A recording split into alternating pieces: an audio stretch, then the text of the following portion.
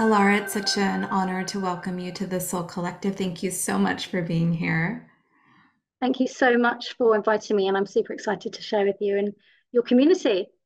Yeah, we've been talking offline and just, such wealth of information coming through. And I'm just excited to dive into this conversation. I feel there's so much at this time to tap into, and we're going to be kind of exploring the energy that you're seeing and feeling of 2024, and really just kind of insights to help us, navigate the energies of this time. But I'd love to ask you and kind of start by I know your journey began, you spent some time in the banking industry, and I'd love to hear, your path and evolution to really doing the work that you're doing now. Yeah, sure. So I was in finance for 22 years between London and New York, and it wasn't something that my lineage was part of. It wasn't something that I was destined to work in. But the money system has soul roots for me, which I later discovered. You at a soul level will choose your training. You will go into certain places and you will learn certain things because that's part of your kind of soul evolution, these tools and these skills. And yeah, so my situation with coming to where I am now really was a big turning point when I think it was 2008. So we we're about to go through banking crisis. I had kind of put my spiritual side, locked it away. It was in the closet, really. And although I'd had two near death experiences as a child, aged 2 and 4, they'd blown me wide open and they'd already kind of had me connected in the sense that one of them was a drowning or near drowning, and I was forced back in the body. And I remember being like a choice, I remember a choice of going back in. And as a child, knowing that, you share too much or you're getting premonitions about things, and that scared people. So it kind of goes back in the closet. But I always stayed very connected to nature, and we lived in the forest, we lived near the sea. So I was always very connected elementally. And I also had an older, like a neighbor that basically really taught me kind of like herbalism and those kind of more root work stuff. And yeah, my lineage has a magical, it's very ancient lineage. So I've kind of gone through like the past life stuff of clearing up like 48 generations back connections into the UK land. So I kind of came with that. And then at 18 had a death threat, and I had to leave the home, and I had to basically start again, like safe, move away from the home, find a path. And I found myself in a call center, basically no experience, doing sales. And then it led me a year later to get a job for JP Morgan. So I ended up in an investment bank. So I went from literally being homeless, knowing I needed to get out, and then literally 2 years later being in JP Morgan. And to me, that was like this amazing opportunity because I had all of this support. I had money to be able to live on my own, and opportunity. It allowed me to have a level of growth. The role that I went into, I was 10 years younger than the youngest person in the department. And there weren't many women doing these jobs. So I was really in this like male dominated world. It was very US centric bank. But I saw the opportunity, and it also allowed me at that time to be in London. So I was going and doing these client visits and these meetings with people. And I was like 19 or 20. And then later on, I went and did a project in New York before permanently moving to London. So for me, I saw the opportunity, but I also saw the discrimination because I was so young doing the job I was doing. But it was like this opportunity to kind of grow and, yeah, thrive. I saw it as an opportunity that I had. If I was very masculine, doing, there was this kind of thing of I could push the boundaries and essentially get promoted or moved or pay rise or whatever else. And it really taught me as well, to negotiate my worth, knowing that men will happily always go for the upper end of like grade scales and stuff. So it really gave me all these skills for like standing up for myself and sort of fighting for my worth. But the word's fighting, it wasn't with ease. And, there weren't many women in that environment. So yes, it's being a pioneer through my 20s, and thank God it gave me like financial security.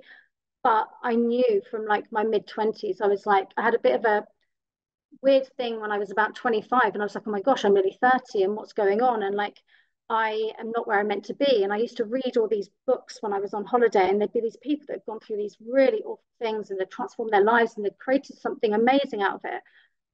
And I thought, like, I've got books in me. I know I've got a big story to tell, but I didn't feel at 25 I had the experience to really help anyone. No one would listen to me because I was already coming up against that in the bank. And then it got to about 28, and they say it's like Saturn return around 27. And I had this massive year of moving jobs, different company, got engaged in New York. Then my grandmother died. And then I had all of these like epiphanies happening. It was as though everything that was being kind of hidden from me, it was being revealed.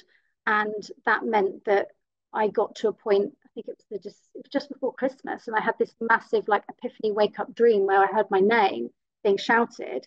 And then I saw the timeline of if I stay and marry this person, what will happen? And I was like, oh my gosh, like I'm going to be a widow at 40 with two children. And it was so visceral. I felt it through my body. I saw it. I knew it. And I just realized it was like there was so many knockings at the door of like you're ignoring how you're feeling. You're not speaking your truth. You're not, there's not the communication isn't there. You're not being seen in this relationship as you should be. And I knew I had to do something about it because our wedding was like 6 months away. So had the conversation and suggested, we're going to go for counselling or what have you. And he wasn't willing to see that there was a problem and wasn't willing to work at it. And I thought, well, I cannot stay in a situation where somebody is not willing to fight for it. So I had basically no decision. I was like, I have to leave. And that was really a big turning point, whilst basically the most insecure time to leave a relationship at a financial crash, whilst you are the last one in, therefore you're usually the last one out. At the time, I had a psychopathic boss who was bullying us for like not working 12-hour days.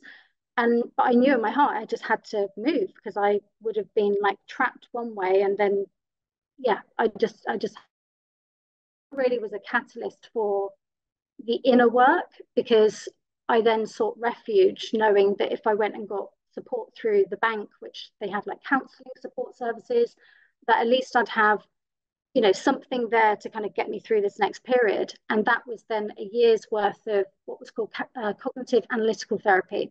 And it really went into childhood development stuff and looking at why I'd chosen that relationship. There were addiction patterns, there were things that I had to overcome in myself, but also why had I stayed in that relationship so long? Why didn't I have those communication skills to, you know, explain how I felt and not feel that that needed to be the end of everything because I didn't grow up with them. So I kind of then realized at the end of that year that how could I help someone else that had gone through a similar situation? And it then just led me to go back to uni. Then I retrained as a clinical hypnotherapist and a gestalt therapist while still in the bank. So I had this like fire inside of me, and I was just learning all this stuff both about myself, but also the systems and patterns of how things worked at a psychological level. So very cognitive. But each time I was going deeper into the work, especially more the subconscious clinical side on the hypnotherapy stuff, I realized how powerful our subconscious is and this deeper level of healing that I'd not got from just doing the counseling. So it was as though I was taken through one level and then I was kind of going deeper. I was still in the bank. That I saw the bank as my angel investor because I could still, support myself, support this new venture that I had, and I was growing. So it meant for me as well, the partying stopped. I stopped drinking because you can't really be studying and kind of doing all of this inner work while still holding these kind of addictive patterns. And I was like, well, how can I be authentic if I was to help someone with addictions if I'm still running those patterns myself? So it kind of was like this big refinement. And nobody in the bank knew at that time. Other than maybe a couple of people. And I just kind of ran this parallel life almost whilst there. And it was really knowing that I had this, there was going to be something at the end of it, didn't know what it was going to be, that kept me going. And then I had my test, as I call it, which was the psychopathic boss, basically whistleblowing and getting out of the bank. So it was kind of this I remember this final meeting, and he sat there with his arms up like this with sweat patches, saying, "There's something that's changed in you, and I can't put my finger on it. Something's changed." And I'm like, "Yes, I've changed energetically, and I'm not frightened of you." Like inside, I had shifted myself, and he could feel it, because it's almost like a predator. They can feel the weakness.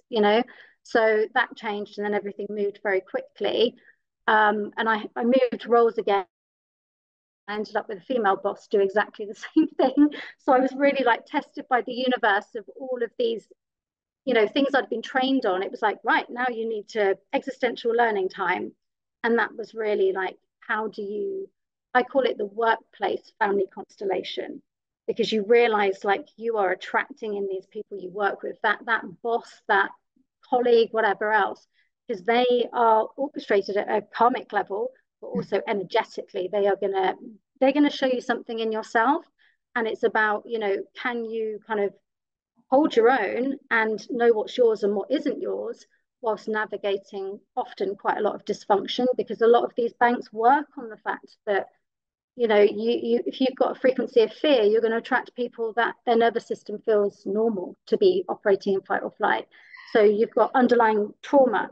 So when I began to start seeing all of this stuff, I was like, wow, it's like lids being lifted, still not really knowing quite where this was all going.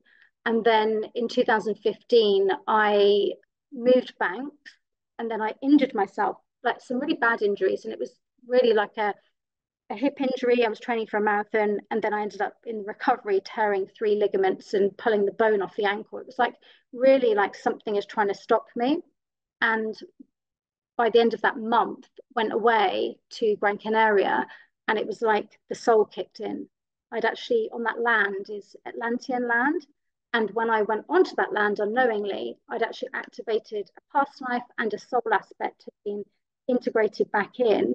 So I kind of went there the first night, which I now remember was actually a winter solstice, drinking with my friend would have been quite normal, to the next day being like, I'm never going to drink again. And actually, I don't want to eat meat, fish, I don't want dairy. I kind of went vegan and teetotal overnight. So my friend was like, who is this person? The third day, I went to the spa and had like an energy healing thing. Bear in mind, I'm on crutches and hobbling about. And by the end of the trip, I was off the pain relief and I was off the crutches. And I was like, what is this? What is going on? Like, and I was getting loads of downloads of stuff. And that really set me off on, here's another dimensional layer of like where I'm meant to be exploring. And I'd been told I'd be on crutches and hobbling about for 9 months. I'm like, I'm not accepting that. And really, when I kind of then decided that I wasn't going to accept somebody else's kind of belief systems, really, it then allowed me to expand. And that was then a big fast track. So Mm. all of this was happening whilst I was in the bank, going through these constant like rebirths. After that period, I'd met a twin flame. So I had this sexual feminine awakening happen, 300 past lives kick off. And then I was in the initiation of how do you integrate that level of karma, trauma, past life stuff, galactic past lives as well, whilst keeping your feet on the ground on the sales and trading floor of a global investment bank. And that was my next test. And that went on for about 18 months. And then it was this big, well, I was in the bath and I got the download of, you need to go in on Monday and get approval to set your business up, because you had to let them know if you've got outside interests. And on the Monday, I went in, I told my boss, female boss that I got on really well with. She signed it off literally within an hour. A week later, she left that role. So if I'd not followed that guidance and done that, I probably would not have been able to run the business or set the business up. So Mm. it was like this synchronicity of like, yeah. And then that was Following your the next, intuition and yeah, it was like these trusting. these streams. And it wasn't necessarily, I think we have many lives within one. And many people aren't going to be navigating their corporate jobs or their mum experience or whatever else whilst expanding their consciousness. And yeah, I really had the, how do you keep your feet on the ground grounded whilst you are literally flying high into, all realms basically. And it was this big thing of, you cannot hide these other parts of yourself. They need to come out, and you need to be yourself whilst you're here, or you're going to get moved.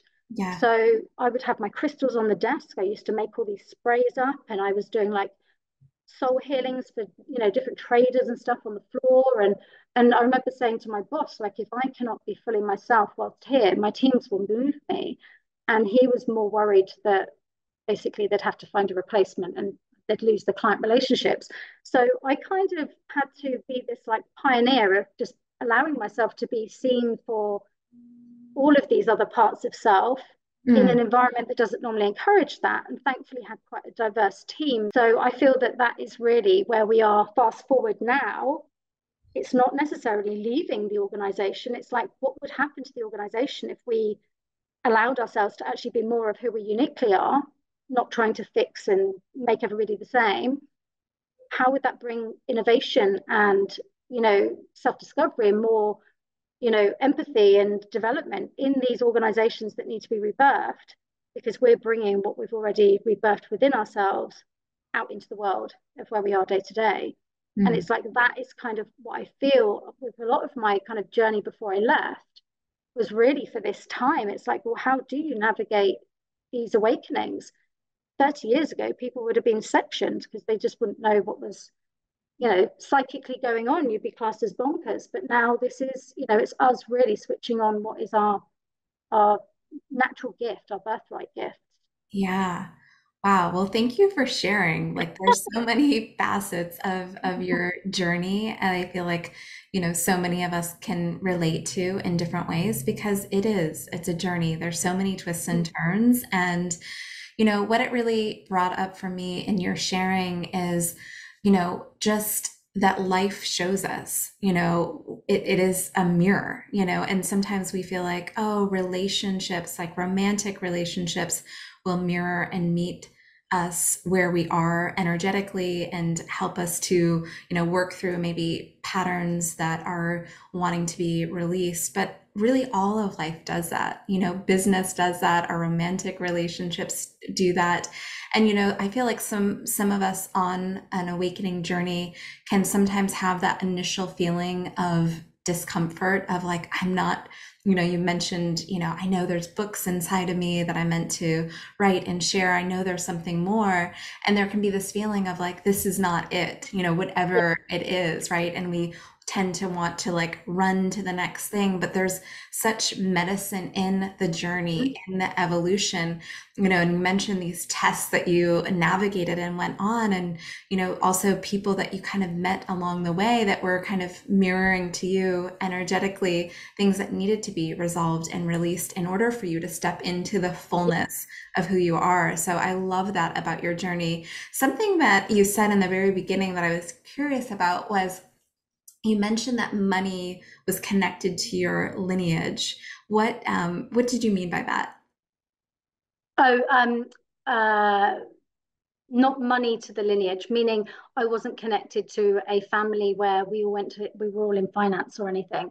So there was no actual connection. So for Gotcha. me to, I kind of was always somebody that I loved like drama studies and stuff. So I had like I kind of at home had one relationship. It was quite a toxic family environment where if we want to look at like scapegoat that dynamic, there was a lot of like mental, physical, spiritual abuse going on. So my escape was really at school or going and doing my activities because they would actually see me and mirror back something else of me. So I gained this level of identity. So I say that we always have like angels, no matter how bad things are, at different points, like the lady that lived next door that helped me cook and taught me herbalism. That's an angel that I'd lined up to show me some level of like, kindness that I deeply needed at that time in Mm, my childhood that I certainly wasn't getting at home. And it allowed me to not accept their version of who they believed me to be through their projections and their distortion. And it gave me an out to build some energy and faith in that. And also the fact it gave me a lot of confidence because I had to kind of do everything myself. I wasn't being like, groomed and helped and supported. It was really like you have to put yourself out there and, be confident and be yourself. So mm, going into my first job, I was used to doing that. So picking up a phone and selling things was like easy peasy. You kind of were in a work environment, you were safe. It was chatting to lots of people. I'm curious about people.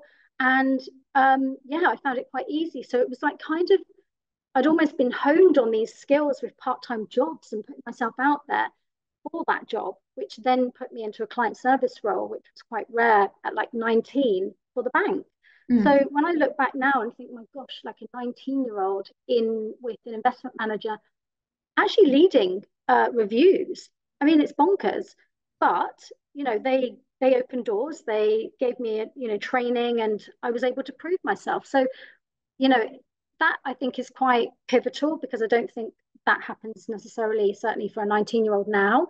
So I'm really grateful for those opportunities and those people that were able to see something in me that maybe I hadn't seen in myself or it hadn't come to blossom yet. And I think that's also a big thing that's really important with industry now is like, with this sisterhood wound and stuff, women need to open doors for other women. Like that 20 years of me going in and doing these things that others weren't opening doors for. That's why it's really important that we break that cycle and we make it easier for others, men mm, and women and everybody really.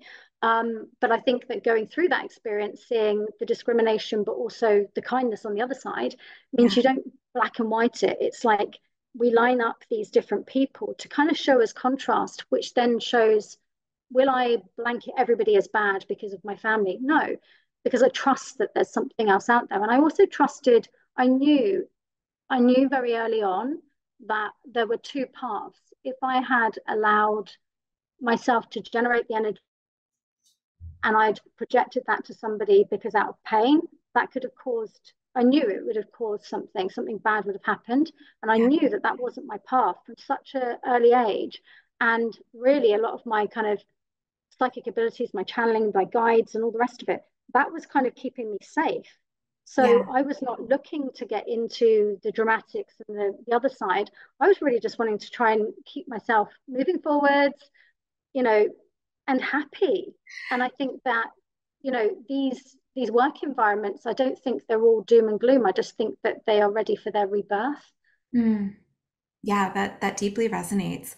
And also there's so many sort of choice points, Alara, in your story that you've shared of it could go in this way or it can go in another direction, and the courage to really step into your truth and what feels like your highest timeline really kind of rings true in your story. And speaking of timelines, I'd love to kind of move into 2024 Mm. and the energy of this new year that we're emerging into, and just how you see timelines unfolding and how we can really navigate our highest path and timeline.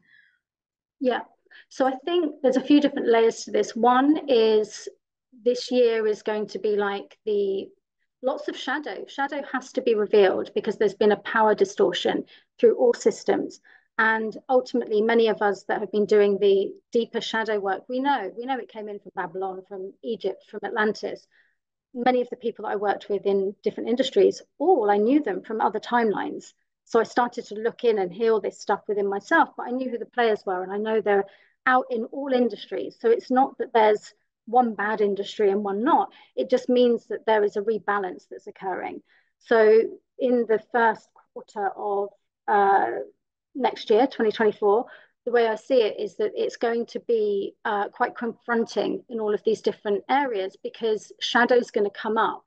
And that's going to mean that in different industries whereby there's been a real pyramid kind of hierarchy set up, there's going to be change. And some of it is going to be a PR exercise because we can't have certain people that have done certain things being seen to be leading these organizations. And also, it's going to bring about an opportunity for a reset. And that really is the extremeness of how that plays out for the impact of everybody else depends on how much energy we put towards it and how much we also believe of what we're receiving. Because obviously, we are co creating. So we're part of the collective field and part of our own timeline. So if we are consuming everything from one news channel with one lens of perspective, and we are engaged and we are feeding it, it will create an impact to the collective field. So being very, very cautious, I would say, through January, how much you are online and what you're consuming and where the information is coming from. it's not to say don't be online, but it's saying, okay, everything I'm consuming, my subconscious is taking in. It likely has got fear resonators that I hold from this or other timelines. Um, if I'm being triggered excessively, then I need to look at what is the stimulus it's not just resetting constantly. It might also be about not consuming certain things that you now know are going to be pulling you off kilter because your frequency is lower and all you're focusing is one particular storyline, shall we say. So I would say people need to be energy clearing, like disconnecting after using social media, pulling their energy back, recognizing that when you're opening it, if you were to view every app in your phone as a portal, and that is something that there is an energetic exchange. Notice how am I disassociated after watching this stuff, or where am I in my body? How do I feel? Am I triggered? How am I feeling? Starting to connect back in, because we naturally do disassociate when we're watching TV or film. So if we're really wanting to create something major, which we have these also very high vibrational energies coming in that we can really harness, if we've got almost dual timelines coming in where we are consuming one thing, which is lowering our frequency, putting our point of attraction on this, we're not able to put all our energy where we actually want to go to, so our true north. So Mm, it's all about know thyself, but also know your habits, your addictions, and your uh, need to distract. mm, And that is showing you underneath there is something there that you're likely not listening to about your own unmet needs, hungry, angry, lonely, tired. Or am I just really not listening to what my soul wants? Do I need more time in nature? Do I need to be actually, have I been sitting on the fence waiting for things to happen? And now, like, it's almost like my soul is just, you have to go. mm, It's going to be about coming back into self. It's going to be about also connecting to the light. This is going to be a year where there is going to be a big questioning around our connection with source, point of origin, God. And what is that connection? Because that's going to be about how can I hold this light? And that is how you will be able to hold and generate a higher frequency and access a higher timeline. And it's part of the clearing, really, from, if we say like the 3D to 5D, it's really the lower three chakras are going to be everything that's collectively playing out next year is going to be correlating to things in relation to that. When we're looking at the bridge of the heart, we're going into the multidimensionality, we're going into beginning to understand the wider expansiveness of our we connect into and quantum. But that means also protecting our energy more, because everything we're consuming, we have to then process through the emotional, the mental bodies. So that will bring your frequency down. That will make you feel more tired. If you're surrounded by people that are really negative and just stuck in a loop, again, how much you consume of that energy, that frequency, that belief system is going to affect us. So it's not about avoiding everybody because you can't. It's about how do I navigate through life and be this pillar of kind of authentic self whilst others hold different viewpoints and belief systems. And it's going to really be about resetting, knowing what it feels like to feel good and in your body and connected to your soul and source, because mm. that becomes your default, what you come back to. And that's where your intuition is going to be, because you're going to feel good in that kind of flow. I often, when I've got clients come to me, they've often been trying to get guidance when they feel at their lowest and they're not clearing their energy first. So they're Yeah. doing it in an off kilter state because that's when they think, I'm desperate, I need to get guidance. But everything's about us in relation to us. It's a relationship. So if I'm trying to get connection to something when I'm in fear, I'm going to be pulling in all sorts of nonsense for that information. So it's going to be about this thing of like, okay, it might seem like an initial inconvenience to start incorporating energy clearing, but actually, how can I use this to my advantage? How can I see this as maybe a reset between pitching at work means that I enter with the most vibrant version of myself. I'm more magnetic. My light is there. That is what people receive. That is the dominant energy in the room. Mhm. That's going to shift how our outer reality responds to us. So we start to open up to more opportunities. There is more flow because we're taking control of our and responsibility for ourselves and our kind of energy field. Yeah. That in itself, more people doing that will again influence the collective timelines. So everything is, you know, feeding in. But it's, yeah, it's going to be about really knowing whether we are in our avoidance patterns or whether it is like, what I find is that so many people are being told who they should be, and if they want success, it's act like this and look like this online. We're going to be redefining success for ourselves, and that's a know thyself kind of pattern and Yeah. exploration. Um, and I always say this to people: would you walk up to someone in the street and just ask them for financial advice? Probably not. So you would not necessarily do that online, but people do because we trust it. Mm, Would we ask a guide, a spiritual guide that we haven't really got a relationship with, that we haven't set up any kind of like boundaries? Would we take financial advice off maybe a guide incarnation before? Probably not, but people do. So mm, this is all about our relationship with ourselves, our relationship with the unseen, so the different levels of consciousness that are beginning to tap in and connect with us, yeah. and more people that are also beginning to, channel different galactic consciousness, etc. One of the really important things is also to look at those lower three chakras because they're always going to be the lens that are going to block the clearest information coming through because we're doing it through the lens of our core woundings. Yeah. Um, So I'd love to ask you, Allera, with that, like, if somebody is in awareness that their energy is maybe feeling a little bit depleted or lower, what are some simple techniques that you would recommend to clear your own energy? yeah. Um, I think one of the key things is recognizing that you are the elementals, you are the elements. So being out on, go outside and actually verbally speak. Start speaking to the elements, start calling in the elements. Speak to, bless the ground, like literally speak to the water that you're showering with, activating and asking for the elementals to clear any lower frequencies. Salt baths, spiritual baths are like my kind of normal. I use energy clearing protocols that I've created for different things. So if I'm going into, a workplace, I'm going to use something different because I know what's going on in that field and I know I'll need something different.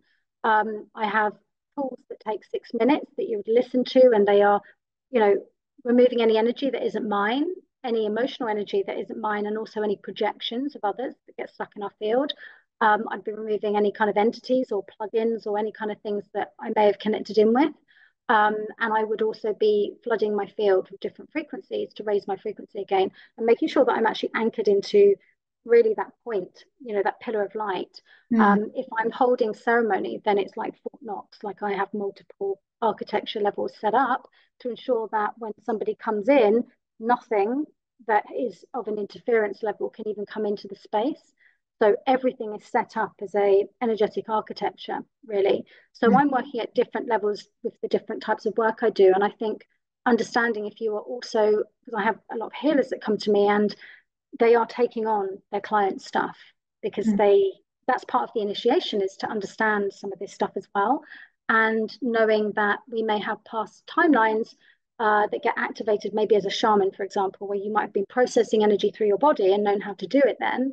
And now you're out there doing body work or you're working with people, but you don't realize that that code has been switched on and you're doing the same thing. You may be gaining weight, you might be getting weird dreams, you might be having weird things going on. And that is part of the initiation, really. We do have to do some of this, timeline work to sometimes actually step into the fullest version of our light and our abilities. And that is really the initiation with the energetics as well. Because I feel that it's gone from the waft around with sage. That's kind of like not really enough. I always recommend as well clients that have children, frankincense and myrrh, incense in a charcoal. They use that in churches. I have some extra stuff I add in with the incense stuff. Go around a room clockwise, windows open, strip the mm. bed if the kids are having nightmares. Um, Reset your space, your energetic space in your Yes. home is really powerful, especially if you're working at home as well. All of Hmm. that influences how we feel. So, if your home is your like sacred space, make sure that it's a strong foundation. Yeah. And, when we're going through all these big changes and energetic shifts, it's very, very easy for a home to become kind of out of balance as well.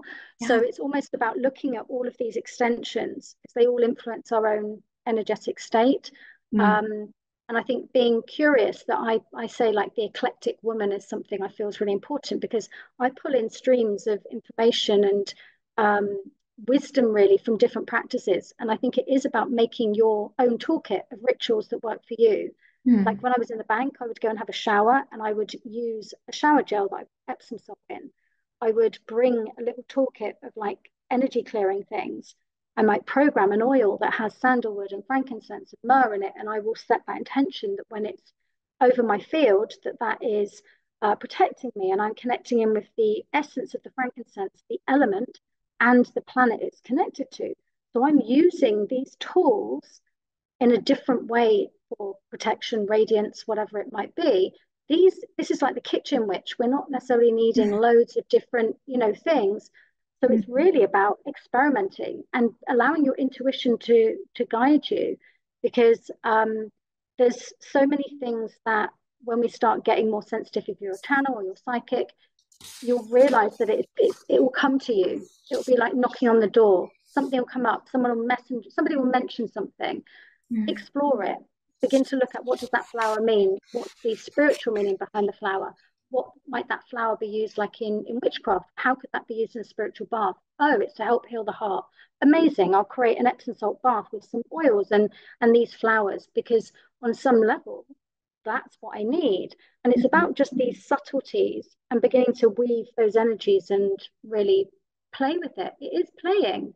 I love that. It really invites a greater level of creativity and really activates our inner knowingness of, what is going to be the best for us at a particular moment in time, whether it's a salt bath or whether it's, just really sitting down and connecting with our breath, connecting with our heart center, activating our own pillar of light.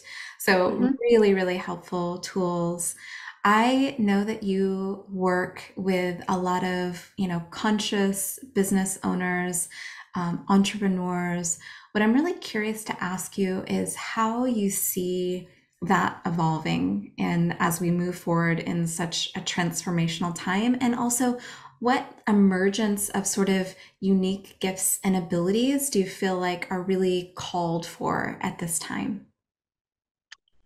Yeah, I feel that there's different. I think there's going to be a lot of a clear out amongst the kind of coaching and spiritual communities because there's been a lot of shoulds that have been programmed in, and we've got a lot of people that may have only been working at a mindset level, and essentially they've maybe not done shadow work.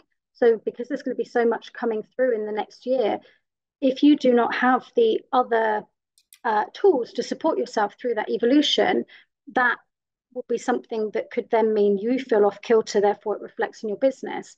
Also, how do you hold your client base that are going through changes? Be prepared to pivot. How agile are you? How agile is your business to be able to pivot? Because the demands and needs of people that are making big radical belief changes and values changes means that your offering that you have may not necessarily be suitable in the way it was a year ago. Like, are you evolving and then bringing that wisdom and birthing that through? I call it your soul purpose vehicle. Are you allowing that change to be part of the journey that they get to experience as well? Because people will need depth.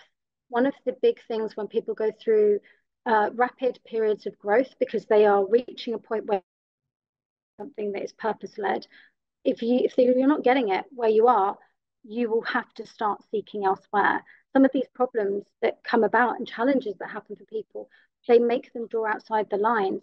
So how are you connected at a relationship level with your communities, your email groups? It's not just all, I love, I'm big on the tech, that's amazing. But ultimately, I feel that we're going to have to be much more fluid as people also open their hearts, the language that's used in much of the copy is not going to fly. It Mhm. feels inauthentic. And I had people reach out to me to try and come onto my podcast, and you just know the language. It just does it, it turns me off. It's like really not good. So ultimately, if I can feel something is inauthentic, I'm naturally going to go where something feels in resonant frequency. So don't believe that the copy that is written on all your stuff, which may be amazing in January, might not be fitting in 6 months' time.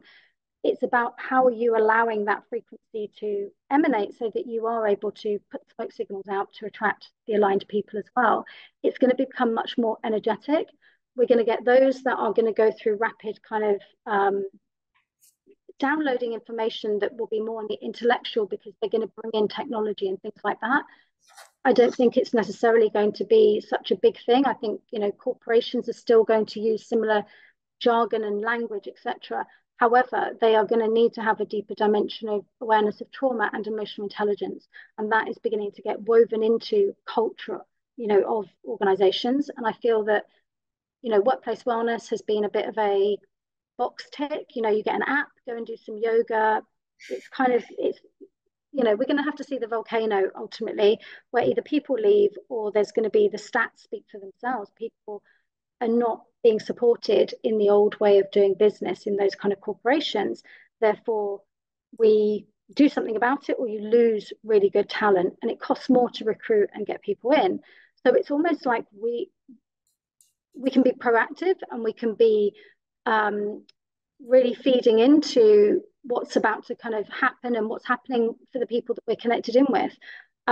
Or if people are stuck in their ego thinking this product works and it always has done and the funnel always works, it may not do in 6 months' time because of the level of consciousness that is happening on this planet. We're not buying in the same way, just as people are not buying in the same way that they did in 2020.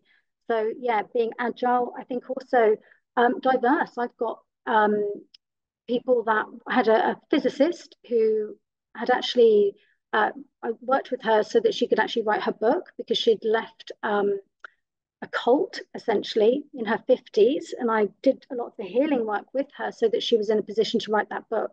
We're going to get people that are going to be motivators for change and how they've overcome things, and also looking away from the fact of, oh, that's just, you know, Sarah that I work with in my team.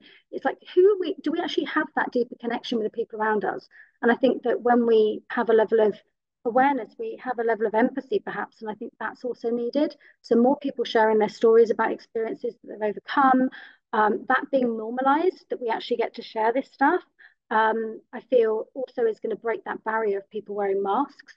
So again, I think there's this authenticity is going to look so unique for each individual. It's not just getting up there on your soapbox and, you know, banging a drum about something. I think it's about really like, can you own like coming to the table and explaining, you know, maybe you've been diagnosed with ADHD and you know, your neurodiversity means that you need to work in a certain way.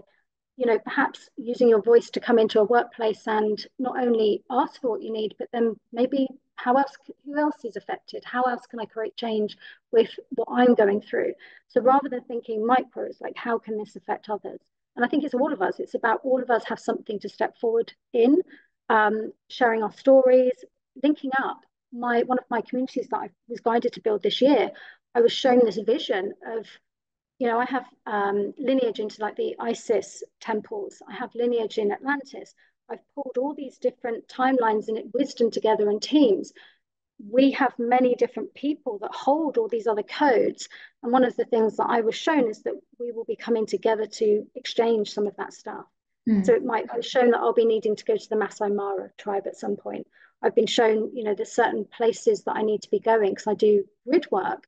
So that becoming like normal, that we're not all trying to run, you know, work the same lineage. We're not all trying to come from the same belief systems, but actually we activate something when we all come together in our diversity.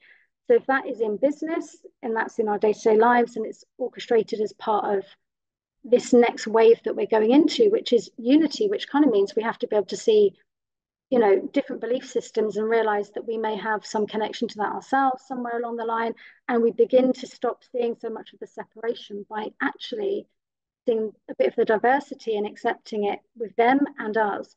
So I think it's going to be very, very exciting, and I think one of the key things is don't get into the trap of following what everyone else is doing, because that's going to put you on mute. You know, Mm. your unique value is the fact that you see things that others can't, or you're able to bring a different dimension of viewpoint because you're in different circles. Don't hide that. Don't feel that you need to put your little spiritual thing outside of everything and hide it. Your intuition is what's needed. It sparks and activates others wherever you are. Yeah. Yeah. How do you recommend that people lean into that uniqueness even more? Be surrounded by people or find people that have maybe done it and that are a bit of an activator. Uh, because I feel that on some level that is a big block because they have this, I can't, because they have this perception of what they think might happen.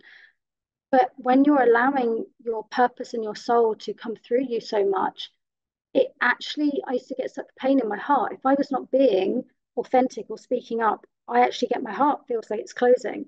And I Mm. remember when I was in the bank, this new male manager that came in, he was based in New York and I was in London.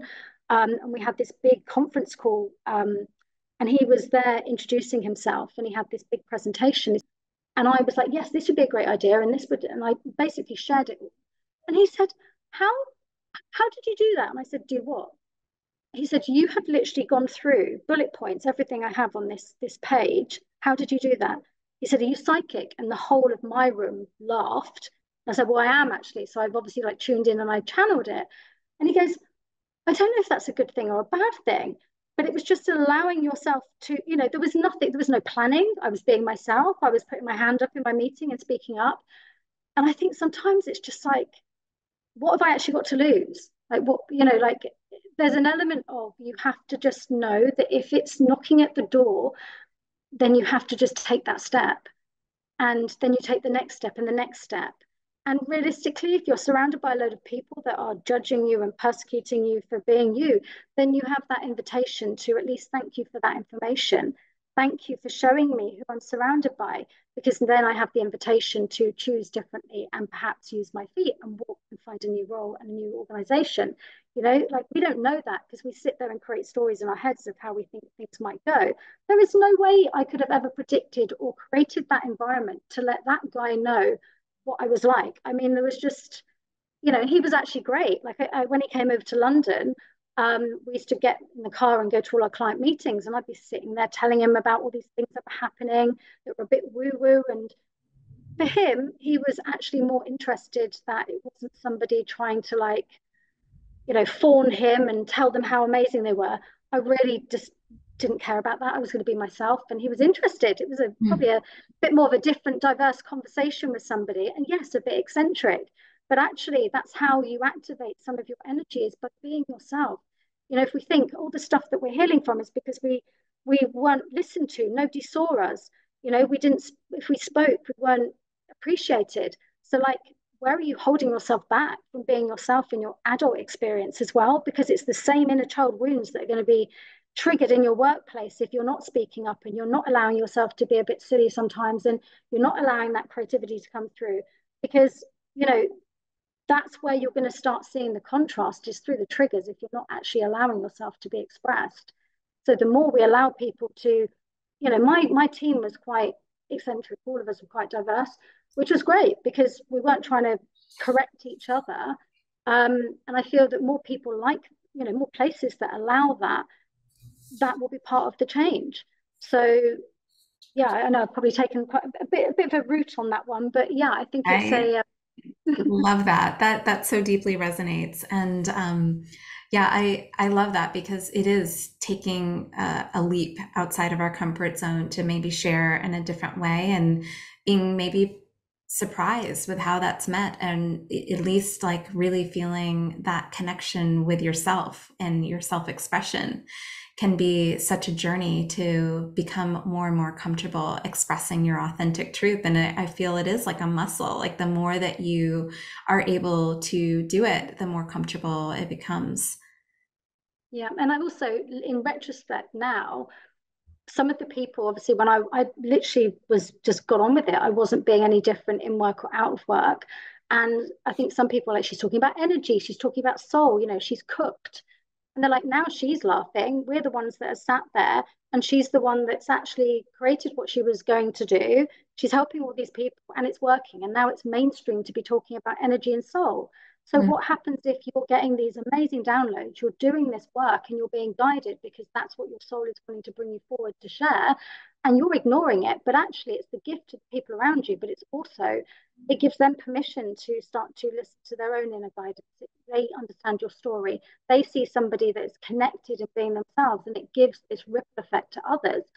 So, you know, again, I hear the other stories of how people are now perceiving, what I've done and what I've moved on. And they're like, how do you do it? Because now people are like, how do I set the side hustle up? How do I, write from the heart? How do I share? Because we have lots of amazing skills, but often not the skills of authentically sharing from the heart. That's very different when you're writing. And a big piece of my work in the beginning was blog posts. So Mhm. that's very different to corporate writing, but it was like literally this information's coming through me and I have to share it. So trusting that is massive, but that's all part of the growth is, through our soul purpose vehicles, we are going to grow in reflection to what we're being initiated through. Um, and yet you can't gain confidence if you're not willing to take those first little steps and make mistakes. And things will feel weird, but you sometimes still have to do it anyway. And just moving past that discomfort of newness outside the comfort zone. If somebody is looking to maybe set up a side hustle or to, turn their gifts into a spiritual business, what maybe three tips of advice would you have? I would say, first off, make it so simple for yourself. I would start with something like ClickFunnels or Lead Pages. Get it all in one place so that you have a system that you can easily change because you're going to be changing and you want to be able to go in and edit things and you want to be able to make it almost like a creative essence of you so that it's inviting people in because it's part of your kind of art really to a degree, and if you can see it like that, it becomes playful. If you start copying everybody else, you're going to get really caught up. So see it as, you wouldn't ask somebody, should I use a purple or yellow on my painting that I'm expressing? Pin interest, pull in the things that you're really interested in,